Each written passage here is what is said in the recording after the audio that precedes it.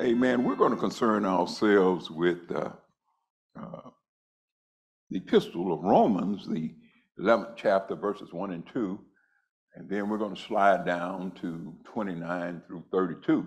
But I learned in school that if you want to know what's really going on, you got to go back and see some things that happened before to where we got to this point that we're in today. So I moved up in Romans up into the 10th chapter. And I was looking at some things that were written, because they were talking about Christ being raised from the dead again. And they said, but what said? The word is near thee, even in the mouth and thy heart, that the word of faith which we preach. Because God told us that what? If we confess with the mouth and believe in thine heart that God has raised him from the dead, thou shalt be saved. We learned a little about that on last week.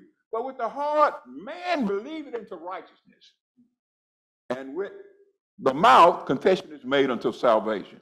For the scripture said, whosoever believeth on him shall not be ashamed. You see, this is what God say. Now, if you're ashamed of me before men, I'm going to be ashamed of you before my Father. And so we need to watch how we walk and how we talk. And then he goes on, because see, sometimes, we got a problem with denomination, Methodist, Baptist, Holiness, this and all of that, Greek, the whole. But my Bible says, for the scripture said, it says that, for the scripture said, whosoever shall believe on me, but there is no difference between the Jew and the Greek, for the same Lord over all is rich unto all. See, we don't understand that when God comes, just because we're in church here, we think that we are so much better than everybody else, but we just sinners saved by the grace of God. On yesterday, I attended a funeral of Sister Redrick. They had to get me on that. I was pronouncing that name wrong. They called me out on that. But Sister Redrick, and those are beautiful flowers that they had there. And I listened to her story and the things that she had done and the people she had touched, the lives she had touched and all that. Even in all of the greatness that she did for the work for the Lord, let me tell you something. You can't earn your way into heaven. You can't earn your way into heaven. I don't care how good we are, we still but filthy rags. And so it was kind of telling us about who we are. If you call on the Lord, he said, and how shall you learn about the Lord? How shall they preach except they be sent? As it is written, how beautiful are the feet of them that preach the gospel. But then it says, but they have not all obeyed the gospel. See, we're in church, and we've not obeyed the gospel. So we know there are others around here that don't even come anywhere close to obeying the gospel. But let me tell you something. The same God that blesses and saves you can save them. So then he says, faith cometh by hearing, and hearing by the word of God. But I say, here, have not they heard? See, that's where it is sometimes. We always got people trying to throw other people under the bus.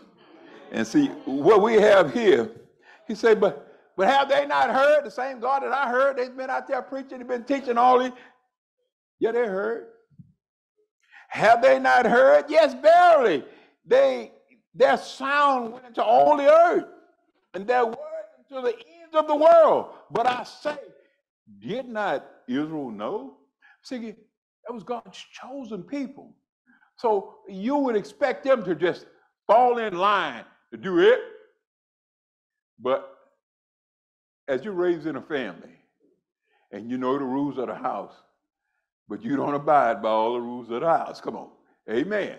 So that's the same way it is with us, with children.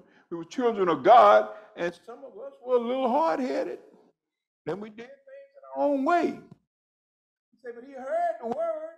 But I say, did not Israel know? First Moses said, I will provoke you to jealousy by the foolish nation. I will anger you. But Isaiah, it was very bold and said, I was found of them that sought me not. In other words, he was saying, look, I was outside of the faith. I wasn't even doing what I was supposed to do. Wasn't even close to it. I was found by those who wasn't even looking for me.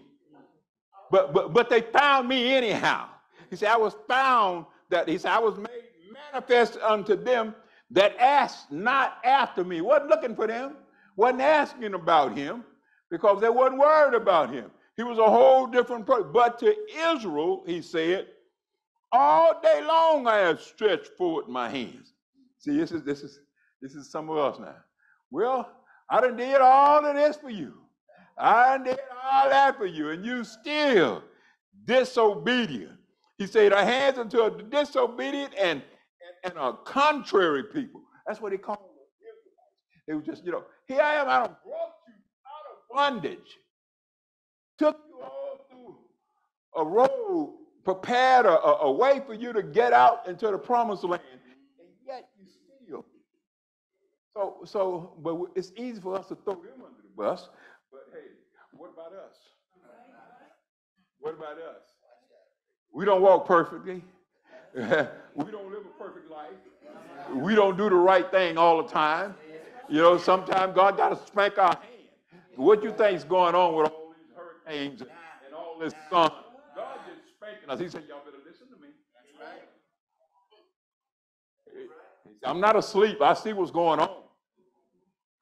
He said, but sometimes God get us in a position to where all we can do is call on the Lord. I don't know what it was like, but to me, to be out there and I have to go dive in the ocean to keep from being, somebody called on God then. Somebody called on the God then. He said, but to Israel, he said, all day long are stretched, but you still disobedient and contrary. And then we get back into today's text. He says then, so I say then, had God cast away his people? God doesn't throw us away. He always, that's the thing about the God that we share. He gives us chance after chance after chance. They say the God of a second chance, but it's God of chances. Because the Lord knows if it was second chance, then I'm doomed. But we had to go over, and chance is he gives us to come back. He said he had cast away his people. God forbid. But and then that's what I like. Paul always likes to give you his resume. Paul says, look, let me tell y'all something. I am also an Israelite of the seed of Abraham. He giving you his resume. Of the tribe of Benjamin. So, hey, and y'all know what Paul did. Paul persecuted the church. But yet God did not throw him away. God touched his heart and brought him back into the fold. Sometimes we had to go and get out of our home and find out that green grass that we thought was so green was nothing but brown grass with a light on it. So we had to come back into the real world and find out. So that's what he had to do. He said, but God had not cast away his people, for he foreknew what the scriptures said of Isaiah, because Isaiah was getting ready to throw you under the bus. He said, how he maketh intercession to God against Israel. Isaiah was talking to God. He said, hey man, you need to just give up on them people. They ain't no good. They're not going to do right. They're not going to act right. So he goes over, let's look at Isaiah. In Isaiah 65, let's take a look at that right quick. He said, I am sought of thee, and I ask not for me. I am forbid of them that sought me not. I said, behold me unto a nation that was not called by my name. He said, I have spread out my hands all the day unto a rebellious people, which walketh in a way that was not good after their own thoughts. And see, it's easier to throw somebody under the bus because you just a little better off. Y'all hear me say all the time, Christians are the most judgmental people around. We forget where we come from. And we forget that we're not always there anyway, you know. So we have to watch it. But we are so often ready to look down on some people. I remember there at one of the churches I pastored, a young man, I had been corresponding with him while he was in prison. And when he got out of prison, he came to the church. He was working with me in the church. Very spiritual man. And so I said, you know what? Man, I need you to work with my youth. And he was doing an excellent job with the youth. But then the Christians said, how dare you bring him? He been in prison for drugs. Let me see. Most of Paul's writings was done in where? Hello, somebody. I said, well, we're going to throw out Romans? We're not going to follow him because Paul was in prison. But see, that's the way it is. Sometimes you go through things, God allows you to go through things so that you can be a better a preacher to somebody to keep them from going through the same thing. You know what? I told that young man, I said, you know what? I said, Brother Scott, I said, I love you. I said, I'm not even going to bring you in through the Methodist church. The young man left. He's pastoring a big church in Colorado right now. You know, when God has his hand on you and he has favor on you, ain't nothing nobody can do that can take it away from you. Because see, Isaiah say, but Lord, they kill prophets. You know, they dig down the altars and I'm left alone and they seek my life. Yeah, that's the Christians. You know, we forget that the same God that forgave you. Because like I said on that funeral yesterday, you know, with all that was done by Sister Billy, all that was done, all the great work that she had done, you still cannot earn the way in heaven. It is a gift from God, and that he thought so highly of you that he allowed you to come out. Now let's flip down to the 29th verse in that 11th in that 11th chapter. He says, "For the gifts and the callings of God are without repentance." You can't earn it. You can't repent enough. You can't give enough alms. You can't pay enough money. You can't go to a priest and have them, you know, wave his hand on you and everything you've done is gone. It doesn't work that way. It's because of the grace, God's redemption at Christ's expense. It's because the grace of God has allowed you to make it through. He say, "For the gifts of the calling of God are without repentance. For as in times past, those that have not believed in God," that was people we didn't believe in God. A lot of folks didn't believe in God. A lot of folks didn't trust in God. But God, in his infinite wisdom, that through your mercy, they also may obtain mercy. And see, that's the way we are in people. We have to be the Bible for some people. They may not ever go into church, but you have to be, as a Christian, you are God's ambassador to go out and spread the good news of the Bible. You know, some people are going, you need to tell, I know a man. I know someone that is able to take you through there. You know, he say, you still may suffer through a little, but I tell you in the end, it's going to be all worth your while. You know, because God does not want us to leave earth without accepting him. What's that old insurance dealer? Don't leave home without it. Don't leave earth without God. You better not. You better have him in your fold when you leave here. Because if you leave here without God, Lord knows, if you think it's hot now, keep on living with you. Then what you're talking about then, there is eternal damnation. There's no chance of you running into the air conditioning. No chance of you going in a cooling off room. No, that's everyday torture. So you better live right. It says, for God had concluded them all in unbelief, that he might have mercy upon all. See, he includes us. He includes those that don't believe. You know, people will tell you they don't believe. I don't believe in no God. How can you believe in a God? But as soon as something happened to them, what they say? Lord, have mercy. And see, that's the way God is. God has mercy on them, even if they don't believe. That's the God that I serve. He loves us in spite of ourselves. And see, we got to trust in God in all that we do. You got to know that he didn't bring you this far to leave you. You might go through some little things. It may get hard sometimes. It may get rough. But if you think it's rough, then let me see you lay down and let them nail you to a cross. Let me see you lay down and let them put you aside.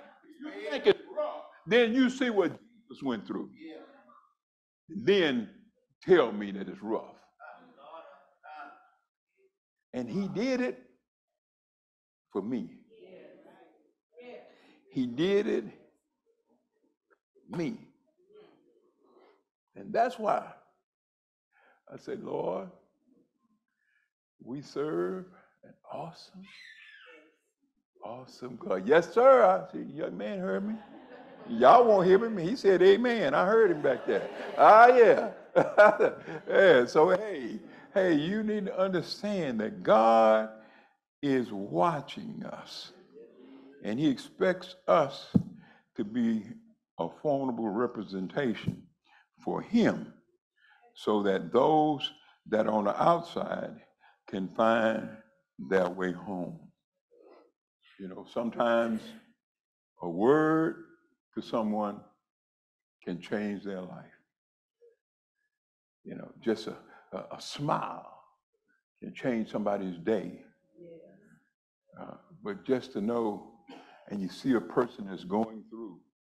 I was going through a store the other day, and I don't know, this young lady behind the counter was vexed. And boy, she was upset. I don't know whether it was a husband or a son, but upset. And I say, young lady, I said, God loves you. Don't think that God is not paying attention to what's going on. See, God doesn't look at us for the way people treat us.